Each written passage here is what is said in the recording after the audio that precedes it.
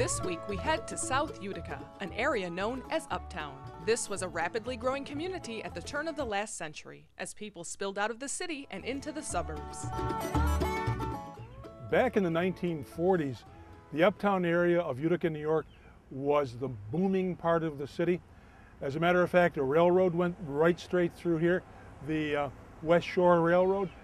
But to me, I remember more my walking along that very railroad bed from my home on Seymour Ave all the way over to the pool, and it went right through here. If you look really closely, you can see that the sidewalk was laid right on top of the railroad ties, and over here where my foot is, there's the original railroad track.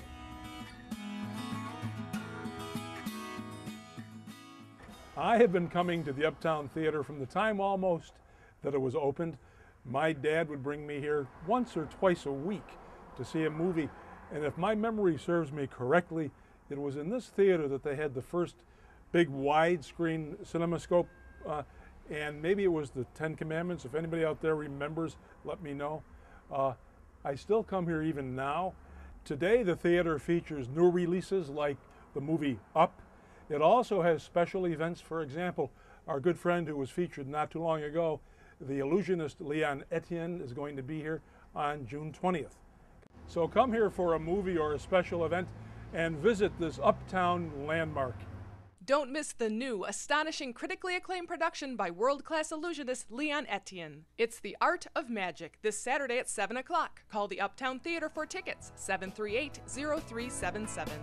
This area has become a hub of the local music scene, and at the center is Valley Music Supply. This August, the Uptown Utica District presents the Uptown Get Down, a showcase for local musicians. I have never been musically inclined, but I found something here at Valley Music that I actually can play. It's an egg Z, and it just, you do this and that's all. Now I got some rhythm, I guess. Also in the Uptown Plaza is the longtime hobby shop, Uptown Automotive. You won't find planes, ships, or trains here. This is a model car shop for car nuts. With 50 years of experience, owner Jim Amato knows cars. He also does custom work and is known in the model car world as the plastic surgeon. Well, a lot of people like to have a model of their specific vehicle, and especially around here when you can't drive the car 12 months of the year, the car is put away so many months of the year, they might want to show someone what their car looks like, or a lot of people build a model of their own car or have a model built to take with them to a car show. And could be the styling, could be the mechanical end of it. It could be that Dad had a car like that. Could be we saw a car like that when we were growing up and something we always wished for and never had. There's any number of things I think that attract people to cars. We have here an informal club meeting every other Wednesday night. It's kind of neat because we share ideas and information, and some people have a specific skill they can share with someone else, and if someone's building something and they have a question, they can ask the rest of us. And it's kind of neat because we share ideas. And then our bigger organizations and model shows. We have an upcoming model contest at the Munson Williams Car Show in July. With so many cars, we asked Jim what's his favorite. I like Duesenbergs, I like 427 Cobras, and I like Chrysler leather cars. I like straight 8 Buicks. I like too many cars. That's why I do what I do.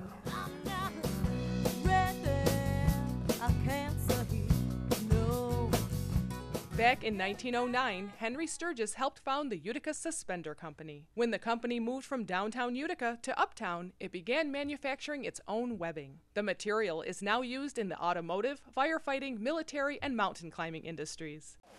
My memory of this building goes back into the 1950s. When I walked down here, I was walking to a bowling alley, and I spent many an afternoon here trying to break 100, but never succeeded. Back in 1944, Sturgis Manufacturing set a world record because back then they had manufactured 2 million rifle slings that were used during World War II. Today they are known around the world for their performance webbing material. Take this for example. Do you know what this is used for? It's used by mountain climbers, and it is stronger than steel. The company was originally founded as the Utica Suspender Company in 1909. In 1919, the company moved to the location on Sunset Avenue, and that's when it became Sturgis Manufacturing. Now Sturgis is a producer of webbing and strap assemblies for various applications. We consider ourselves having two customers. Some of our customers that take the webbing that you see here goes in bulk to their facilities. The other webbing goes next door to our main facility where we do all of our strap fabrication for customers. So we either provide webbing in bulk to customers or complete strap assemblies to customers.